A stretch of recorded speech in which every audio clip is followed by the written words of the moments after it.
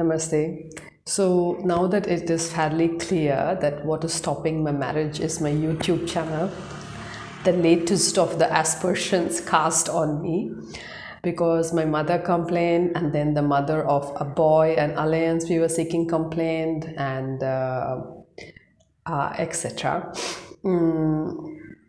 So I'm going to stop it and become the good girl.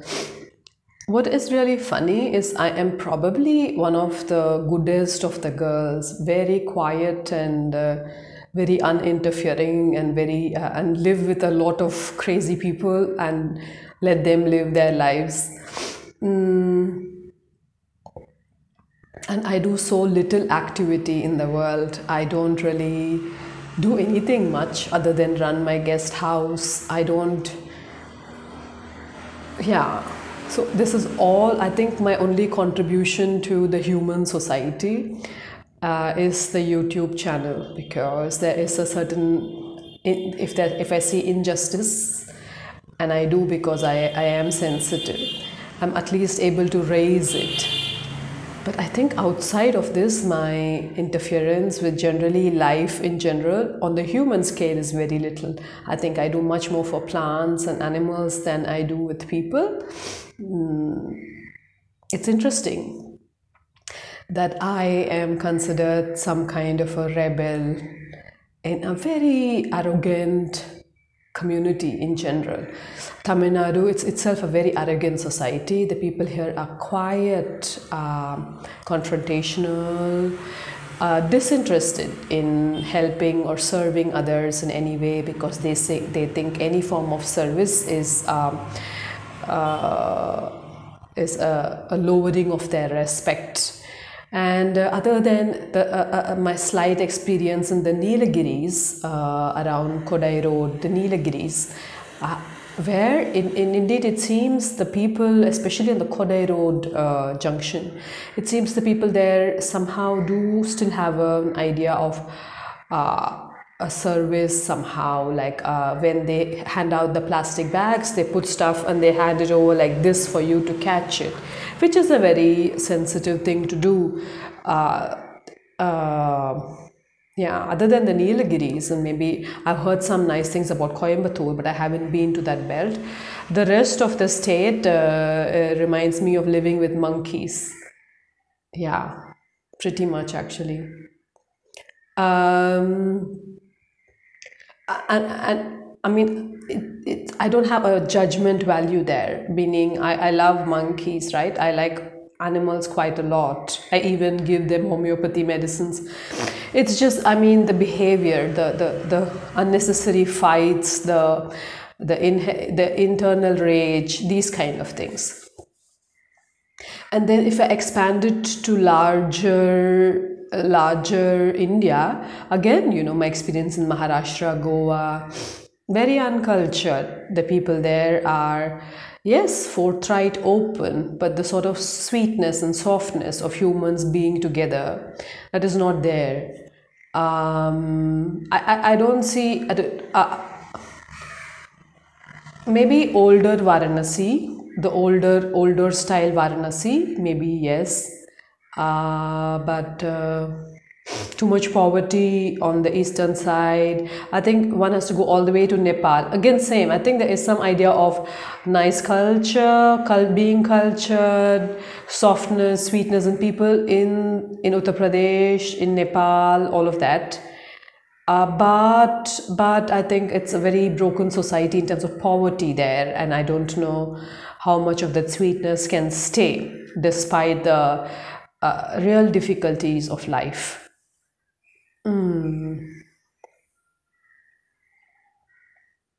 So then, yeah, so that's the funny part. I think I'm one of the mildest people and need a very harmonious environment usually to have a peaceful day.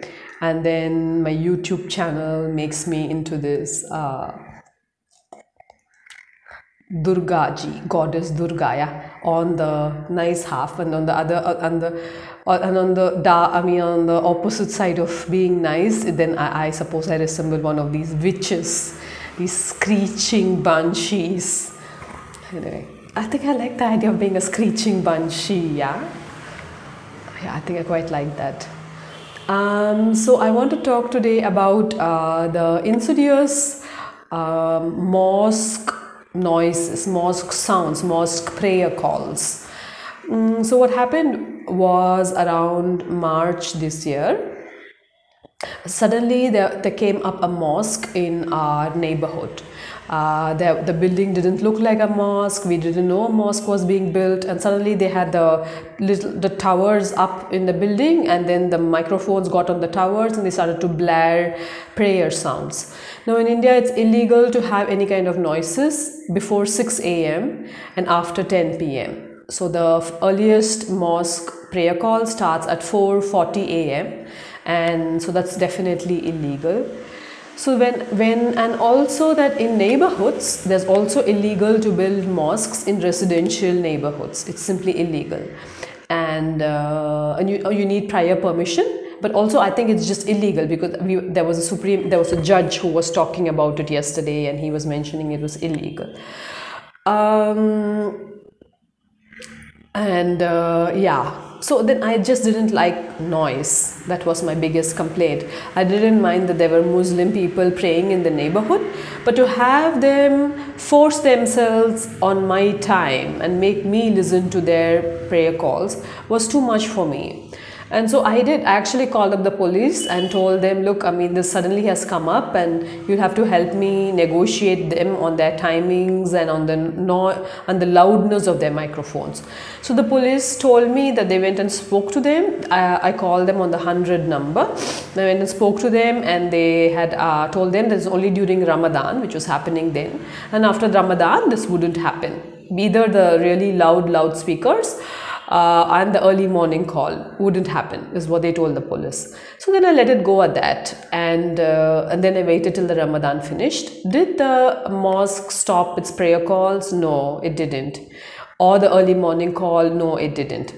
So this has continued for months together now, and it's now 6 months later, and I'm still being forced to wake up every morning with the blaring noise from the mosque. So usually in countries like East Asia, Southeast Asia, 60 residents around the building have to sign and accept that they are Muslims and they want this mosque, and then the mosque can be built, because there's an idea of, but here it's opposite. You build a mosque and then you try to bringing people into the area. That's just not working, because what about the residents earlier?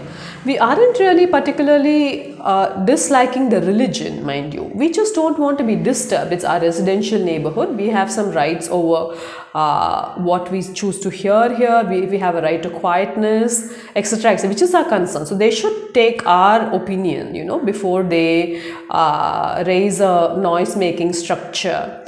And yeah, and if there is indeed a Muslim community, then they should get all of the residents to find a place to live together in, and then create something within that community for them, so that the community needs are met.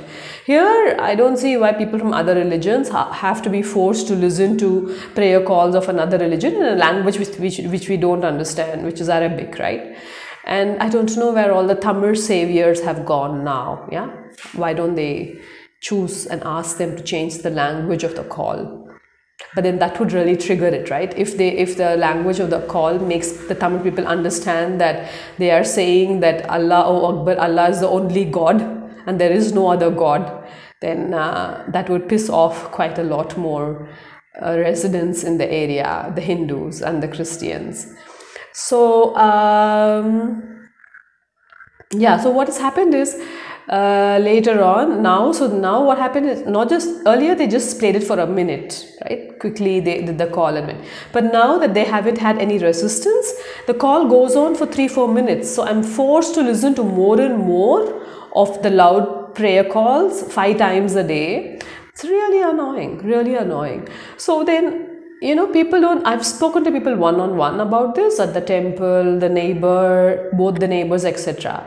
But in general, people don't want to interfere because they are afraid of standing up to the Islamic religion. they think that Islamic people group together and will be violent against them. So the people in general don't want to raise voice as individuals. So this is what happens when I spoke to one or two of them individually, including my neighbor who's just building a house, and he also has a similar problem. So then I spoke to the panchayat, the local fishing village, and the panchayat at the village, and they also went and talked to these people and asked them for permits and etc. etc. So the panchayat people went and did show some resistance, but the panchayat people in general, you know, they are poorer, much poorer. They are from fishing, or they're driving taxis or renting their homes, etc. And for them it may not be such a pressing issue, because I suppose their socio-economic worries are more important for them than having a quiet neighborhood, and they probably don't have a quiet neighborhood anyway, because they live in much more closely built homes. It's the fishing village community. Now, of course, it's not huts, it's cement structures, but still there are many more people living together. So the idea of space and idea of silence may not be as for them, developed, no, but I'm saying would be different for them, as for the more middle class, upper middle class, rich people who live in the rest of the neighborhood. But they have how it is in India is they have a community. The poorer people, the poorer residents in my Neelangare neighborhood have their community. They have a panchayat, they work together, they take care of the local temple, etc. Whereas the middle, upper to upper rich classes, they are typically individualistic, don't really come together. There are a couple of associations, but religion wouldn't be a part of that association, and they wouldn't really come together as much as with the poorer section of society. So these people, the middle class, I spoke to that association person, so she said, you are the only person who complains. Then I kind of gave it up, because I don't want to be pointed out as the only bigoted freak in this locality. Yeah, but yesterday, interestingly, I had a talk with one of the richer people had her a havan, a puja, not a puja, was it homam? What is homam in English? Fire ritual in their home, because it was the big puja of the Devi yesterday. It was the Durga Puja day, and then I just walked in because, you know, they had done the fire ritual, and so then bang, I went into the upper class, supposedly Indian society, and I didn't like it. I found them the same. I found them arrogant, and yeah, I can see why the rest of India is like this. What happens is the rich, the people who are privileged, give across such vibes of they are greater than God. And so the poor think that if they have money, they should become like that. Now just imagine if the rich were humble. What a lovely society we should have, yeah? Yeah, rich becoming humble. I think that's almost as difficult to do as getting the mosque noise down. So then these people agreed they're having a problem when I told them about the noise, and they said they will do something. So I hope they do something. But I just want to share my frustration about the insidious mosque prayer calls, right? They are just in the places they shouldn't be, not really considering residents' opinion, etc., etc. And then if we raise our voice about it, then we become these Hindu fanatics, which is just, I think, unfair. We just want a peaceful life.